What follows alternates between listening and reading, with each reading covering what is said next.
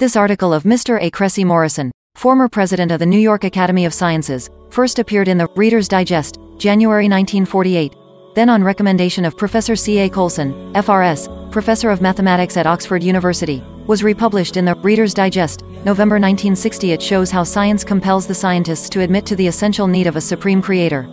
We are still in the dawn of the scientific age, and every increase of light reveals more brightly the handiwork of an intelligent creator. In the 90 years since Darwin, we have made stupendous discoveries.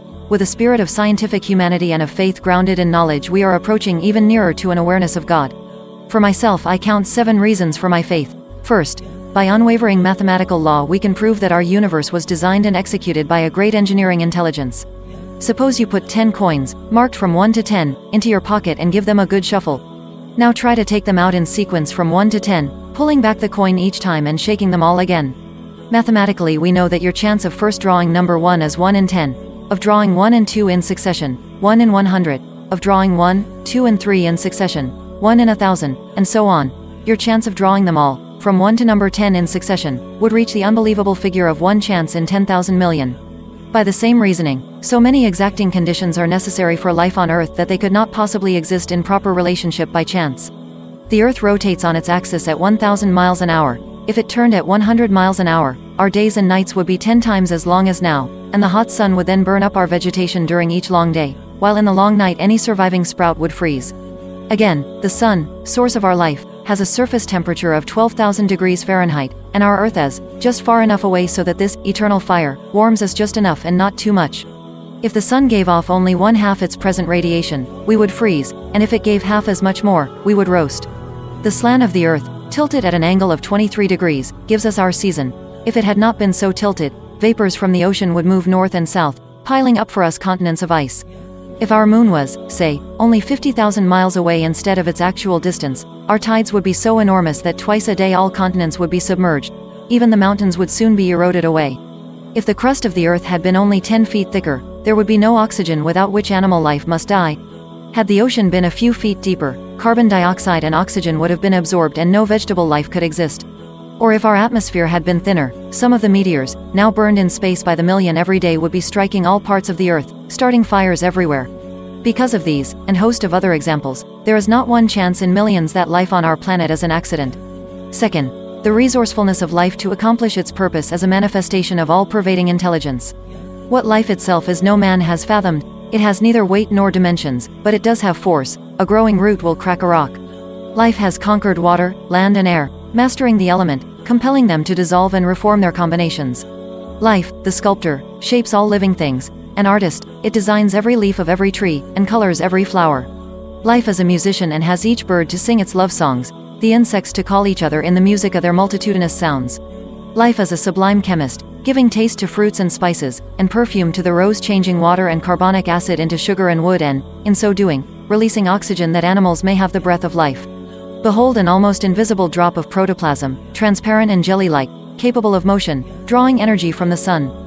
This single cell, this transparent mist-like droplet, holds within itself the germ of life, and has the power to distribute this life to every living thing, great and small.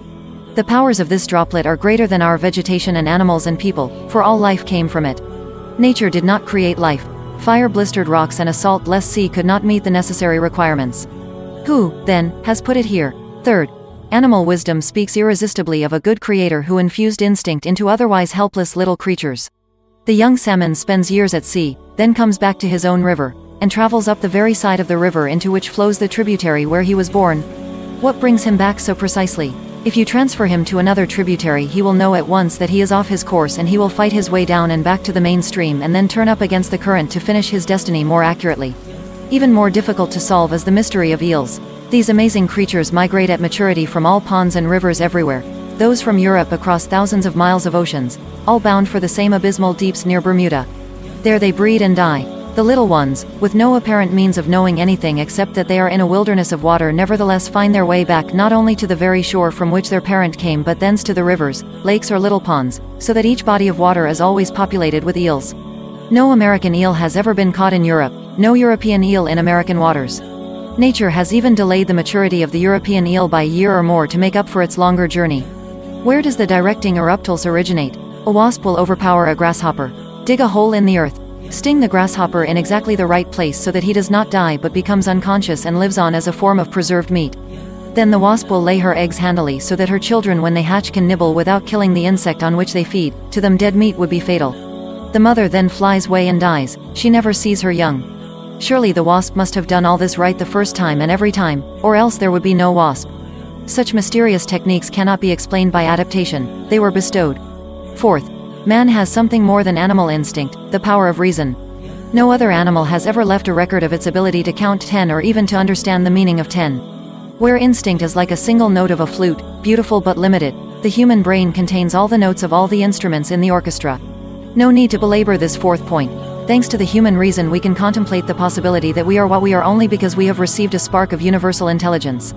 Fifth, provision for all living is revealed in phenomena which we know today but which Darwin did not know, such as the wonders of genes.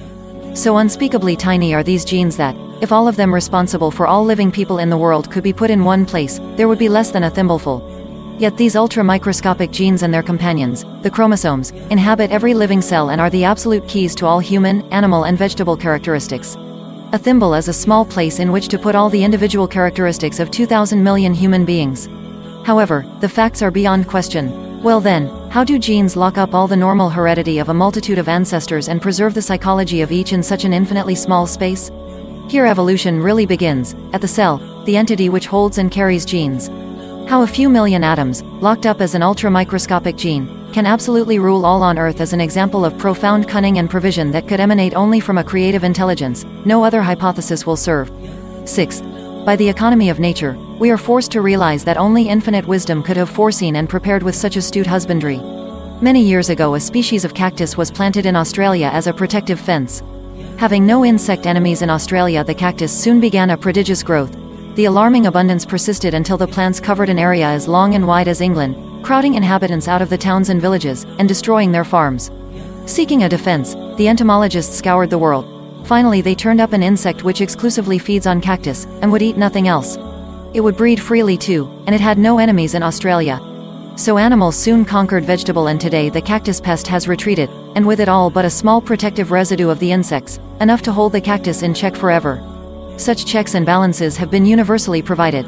Why have not fast-breeding insects dominated the earth? Because they have no lungs such as man possesses, they breathe through tubes.